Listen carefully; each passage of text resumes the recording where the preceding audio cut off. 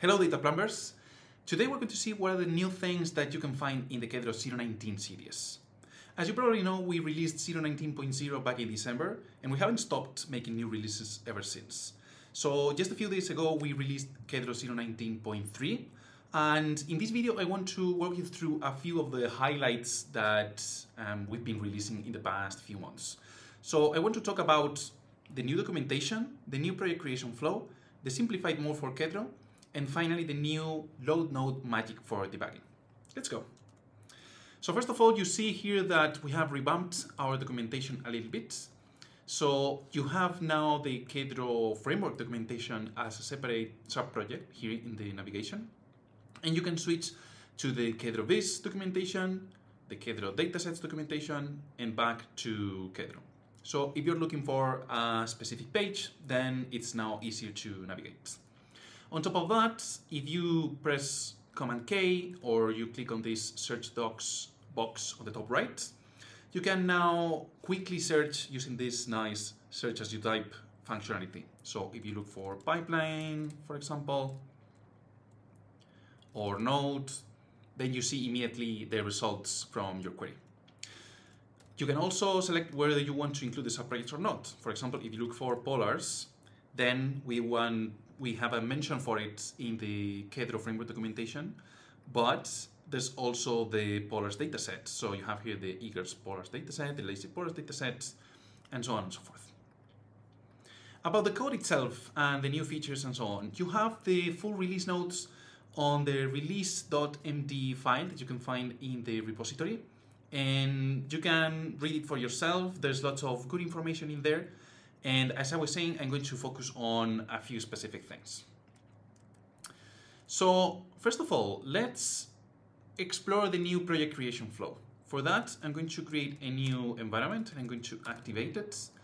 I'm going to be using UV, which is this new tool by Astra that they released a few weeks ago that works wonders.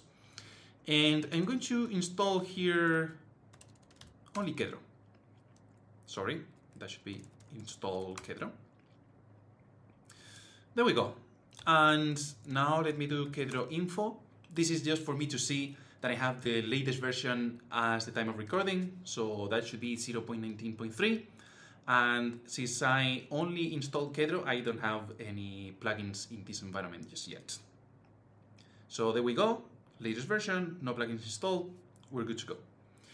Now, how does the new project creation flow look like? If you run Kedro new, then the first question is going to be the name of the project. This is the same as you could find in previous releases. So I'm going to call this test Kedro project. And now here's the interesting thing. The second question is about what project tools do you want? These project tools are small tweaks or customizations with respect to the baseline templates that you can opt in or opt out. So you see the default option is none. So if I just hit enter, then it's not going to give me any of this. But for example, you can add the linting configuration that we used to ship, the test basic configuration with PyTest, some logging configuration, Sphinx documentation setup, and a few more things. So in this case, I'm going to tell it to give me everything from 1 to 5 and the Kedro Viz extra as well. So I'm skipping PySpark for simplicity. And then the third question is whether I want an example pipeline or not. If it's your first time using Kedro, then I highly recommend you to choose the example pipeline because it's going to give you something to look at and get inspiration from. And otherwise, you can say no. In this case, I'm going to type yes. And now this is going to create the project with my specifications, and I have it now. If you notice, there's this Kedro new --name tools example command here. So if I want to recreate this project from scratch later on, or I just don't care about the interactive flow, then I could do something like Kedro new, then name test Kedro project, and then tools none, for example. I'm going to put here none to distinguish, and example pipeline no. So this is not going to ask you any questions. It's going to apply these specifications to a new project, and that's it. Now, if I explore this project structure, for example, with the three commands, test Kedro projects, you see a few minor changes that we hope you like. First of all, we have this top PyProject.toml, and there's no longer one PyProject.toml inside SRC. You can see that if you explore this in a little bit more depth. There we go. So now the PyProject.toml contains both the project metadata and the Kedro project configuration. And also we have a requirements.txt at the same level as the PyProject.toml. So we essentially modernized our packaging standards to bring them more in line with how Python libraries are developed these days.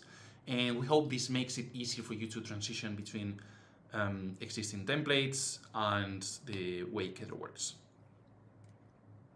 Now, having said that, what if you don't want to use the Kedro template for whatever reason, or you want to start from scratch for simplicity, or you have some existing pipeline that you want to use? Well, in this release, we made some small adjustments to the API so that it's easier than ever to use Kedro with the very basics. For that, I prepared a simple Kedro project. I'm going to install pip install Kedro, but also IPython and the Polars datasets to continue. One thing before I continue, notice that we have now to install the datasets separately, and this is because we removed them from Kedro. If you were using Kedro 0.18, you were using the Kedro extras. Now this doesn't exist anymore, which makes Kedro much more lightweight and help us as developer team and also you to have much linear dependencies. So I'm going to install all of this. There we go. And in this directory, I only have one file, which is this companies.csv that I took from our Spaceflight project. And this is basically all I need to start using Kedro straight away. Now, I'm going to create a catalog file corresponding to this dataset. So I'm going to open catalog.yaml with Vim, and I'm going to create a new dataset that is called companies that will have type Polars CSV datasets, and the file path will be companies.csv. So again, nothing fancy here. This is a normal Kedro catalog, and now I can launch IPython and load these datasets. We have two objects that have always been there, but now we made it easier to use them like this in an interactive setting.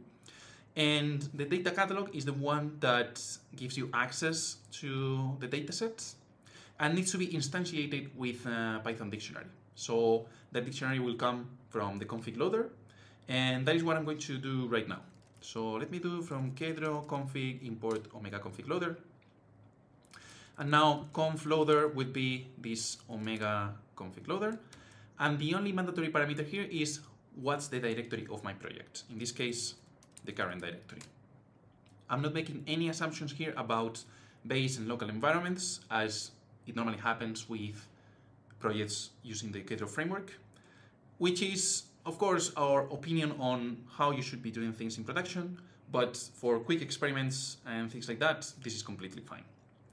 Now, if I do conf loader and I extract the catalog configuration like this, then you see that I get a normal Python dictionary, which means that I can now do from kedro.io import data catalog, create my catalog object like this. So this will be data catalog from config, and I'm going to use the same configuration dictionary that comes from the config loader. So this will be catalog.